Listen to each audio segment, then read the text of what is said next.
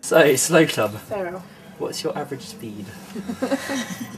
We recorded in Ireland a bit ago and got really drunk one night. And you know when you have those conversations that you kind of argue in when you're a bit drunk, and then it's funny, and then oh god, does it just turn into like serious, someone's going to hit you kind of territory. I'm glad that I was unconscious when this happened. So basically, my point was that Easy Lover is a better song than Imagine, and Bruce Springsteen and Rod and Bill are better than Lennon. But at the time, what, put together or individually? No, you said better than Lennon. Wait, Leonard Phil? Cohen. Phil? Better than all of them. Lennon, Phil McCartney. Collins. Phil I think so. I think she's just doing it to be I just controversial. I'm not. You just like to be the I wacky, think crazy. I was trying to be nut job controversial one. at the time when I was really drunk, and I was trying to be a nut job, whack job mentalist. I'm out I was just trying to be Zany. off The wall. zany as hell. Zany. I was like being loopy and balmy, but You were game for a laugh I that was. night. Crackers. I was. Yeah. You want to see a hard case? Anyway, that's a whole other story. So I think at the time I was trying to be like that, but then in the cold light of day, I'd rather listen to Easy Lover than Imagine.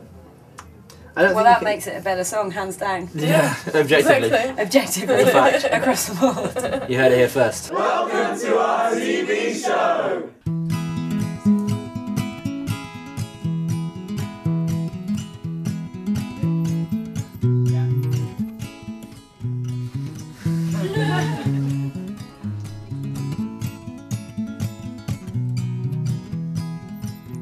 If we're both not married by 22, could I be so bold and ask you? If we're both not married by 23, will you make my year and ask me? If we're both not married by 24, will you pass me those knee pads and I'll get on the floor? If we're both not married by 25, I hope that there's some childish spark still alive. 'cause there are so many lessons that I just never cared to learn. And there are so many questions that still burn. Like, will you hold my hand when I go? Will you hold my hand when I go? Will you hold my hand when I go? Will you hold my hand when I go?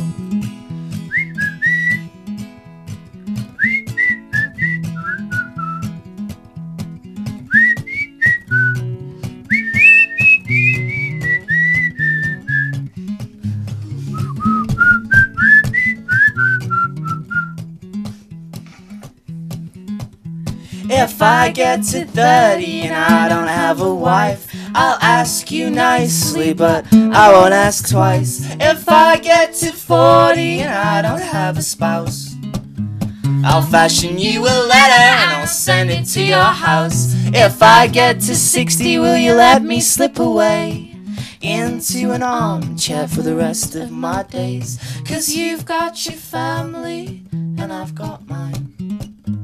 The love that we shared was for another time.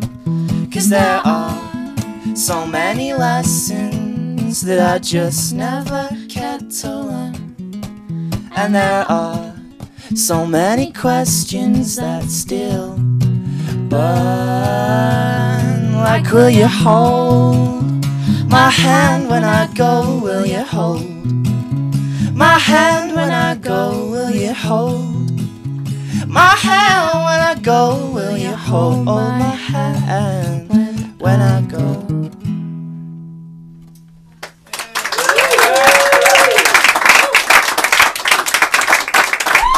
Welcome to our TV show.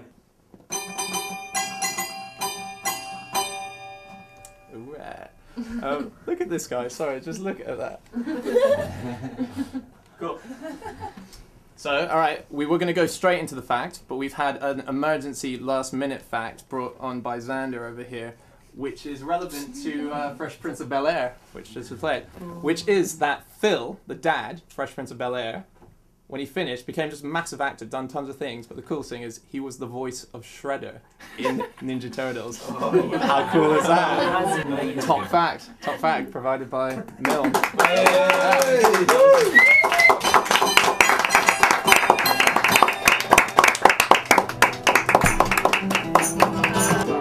For a cab, and when it came near, the license plates were fresh and I had a dice in the mirror. If anything I could say, this cab was red, but I thought, no, forget it, you're home.